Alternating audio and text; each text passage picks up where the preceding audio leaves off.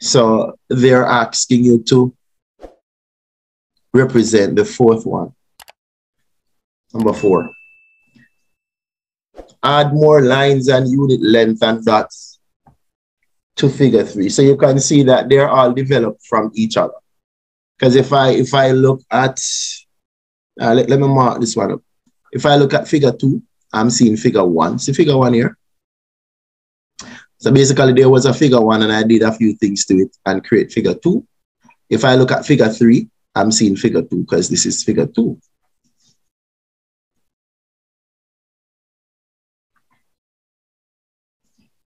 That's figure 2. And then basically you could see what is added to it. It's this part that is added to it all the time. This part I'm putting in blue. That part is added to it, to the previous, basically. So it's something you're seeing there. It's added to the previous. So we just need to add that right now to get that extra piece, basically. So you're going to put that there.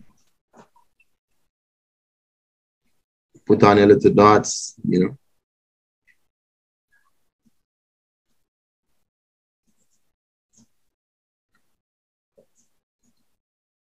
And then just finish that shape.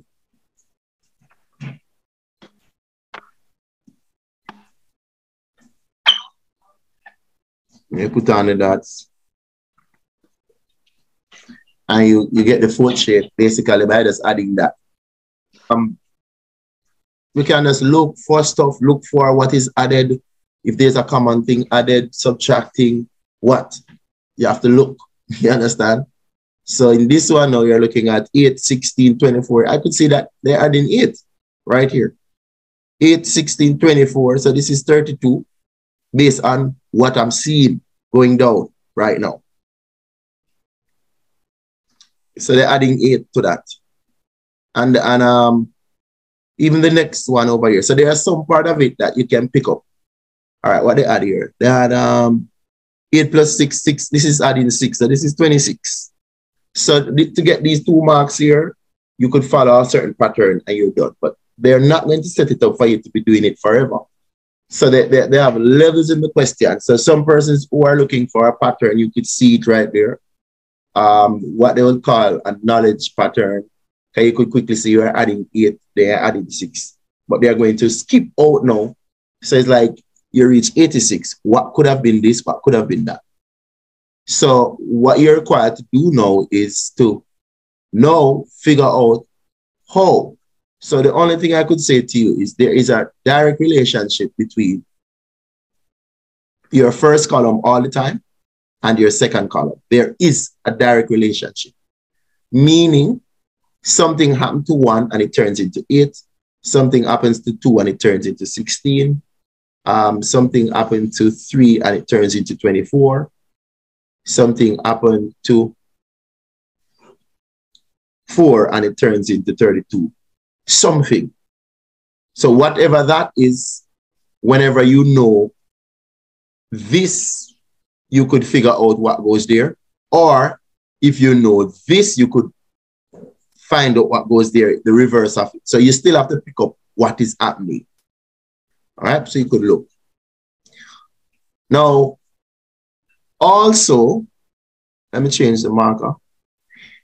There is, number 1 is the boss. Like the first column is the boss. There is something happening from 1 coming all the way to here. That means from the first column to the third column, there is a direct relationship going on. You have to figure out that. So in other words, you want to study what is happening from 1 that it turn into 8, and then 2 turn into what, 14, and then 3 turn into 20. And then when you reach there, you probably could figure out what to do with 86 to go backwards. Because when you know what moved from 1 to 8, and 2 to 14, and 3 to, it's the same thing, and it's one thing affect. So in other words, there is one thing that affects column 1. Let me label column 1, column 2, column 3. There is one relationship between column 1 and 2. for every pair that you see is the same thing that happens. But there's another thing that happens from 1 to 3. But everything from 1 to 3 will be affected the same way. And everything on 1 and 2 are affected the same way. So you need to figure out what's going on. So let's figure out 1 to 3. So this is if. If you find out that, hold on, let me rub off this. Let us say you find out that there is a common difference between the things. Like you said, they're adding 6. It simply means that the difference between 2 consecutive terms is 6. Agree? If they're adding 6. So whenever you realize that they're doing something like that, whether they're adding 6, adding 1, adding 2, whatever, if there is a common difference, I could give you something that could work all the time. And so this is not CXC work, but you still could do it. They don't care. All right. So I'm just showing you how to get this out. Now, if they're not adding 6, you're on your own to try to figure out. All right. But as long as they're adding a common thing, and I don't mean adding 6, I mean if they're not adding the common thing all the time, you can't use this. You write down the first one. You put a plus sign, open bracket, you're going to have n minus 1 every time. Every time. So this is something you have. The first one you write down, which is 8. Plus, and then you have n minus 1. And then you're going to put the thing that is, you see, being added right there. So you notice it's multiplying to that. Let's clear it up. 8 is there. 6 times n give you 6n. 6 times negative 1, negative 6. Simplify this. You notice you'll get 6n plus 2. Look, 6n by itself, but the 8 and the minus 6 will give a plus 2. This is saying that to move from stage 1, which is column 1, to column 3, it is 6 times any number in column 1, and you add 2, and you get the one in column 3. Tell me. We're checking 1 to 8. 6 times 1? 6 plus 2, 8. Check 2 to 14. 6 times 2, 12, plus 2, 14. Let's check the last one. Times 3,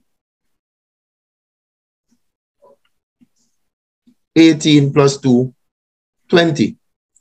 So you're seeing where this work, as in, this is what work in terms of moving from figure 1 to perimeter figure, or column 1 to column 3. So it is 6 times anything over this side, and then add 2, and it gives you the respective one all the way in column 3. So if you realize that that is the formula that works, and you have 86, how will you go to column 1 from 86? Think backwards. Because if I'm moving from column 1 to column 3, and I'm using 6 times any number in column 1 and add 2, do the reverse. Subtract 2 this time and then divide by 6. Because this is 6 times n, which is n is any number that I want to find. And then I add 2. And it will move from 1 to 3. I'm saying to get from column 3 to 1, you're going to do the reverse, which is you're going to start by minusing 2. Yes, so you'll take 2 now, and whatever you get, you're going to get 84.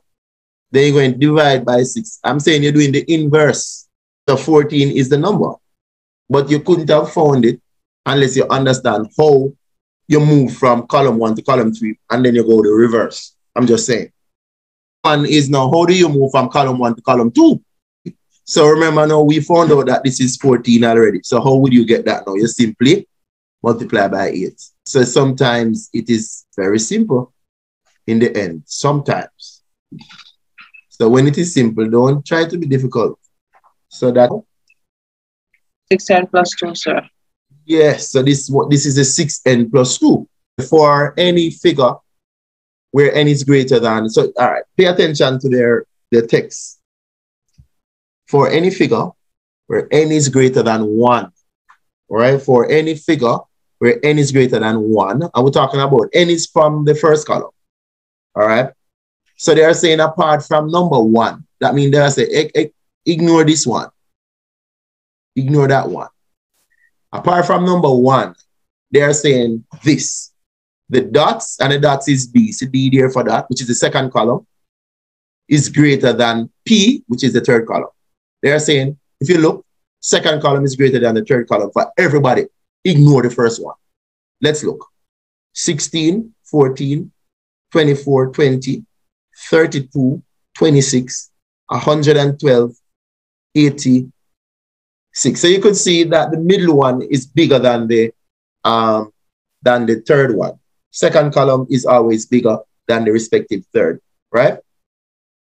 So they are saying that to you, no problem. The question says, determine the value of n for a figure in which the difference between D and P is 36.